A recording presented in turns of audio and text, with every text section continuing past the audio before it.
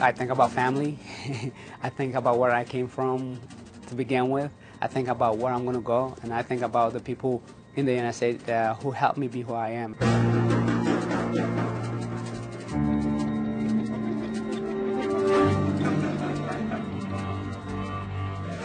I was born in Eritrea. There was a big war for independence that lasted for 31 years. I left Eritrea when I was 10 years old and then came to the United States on October 21st, 1987, 25 years ago.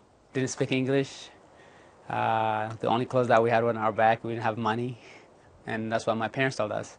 The key to life is education. We didn't have it. Your cousins didn't have it.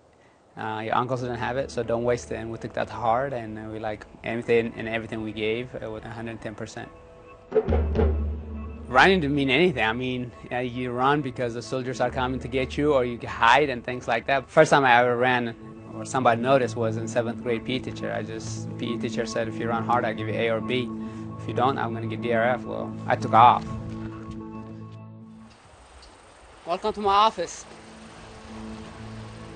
I train hard. I put anywhere from 100 to 130 miles a week.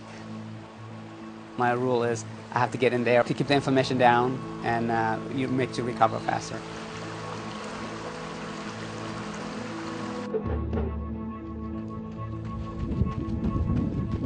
I am in Mammoth because I fell in love with it in 1995, and I said if I could ever afford it, and I wanted to be in Mammoth to train.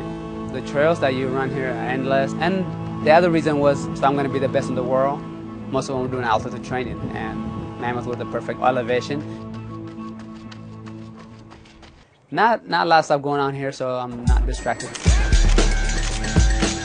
The biggest decision I have to make after college was whether to run for Eritrea or US, but bear in mind I've been in the United States in 1987, and some of my family members said, yeah, I'll go for the US, and others who really want me to hold on to my roots. But at the same token, I have to make a decision that is comfortable for me.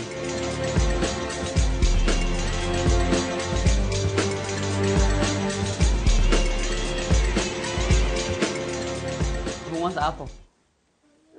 Going back to the 2012 Olympics, yes, it's almost a second chance.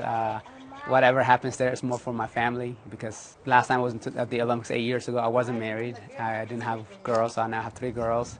And my parents and relatives and brothers and sisters are all going to go there and to London to watch me run as my last Olympics. There's so many things that goes in your head with the 2 hours that we do, and but it's good to reflect back and believe in yourself, and that you can still do it. I'm 37-year-old. Sometimes when I look at myself, where I have started, where I came from, I have to pinch myself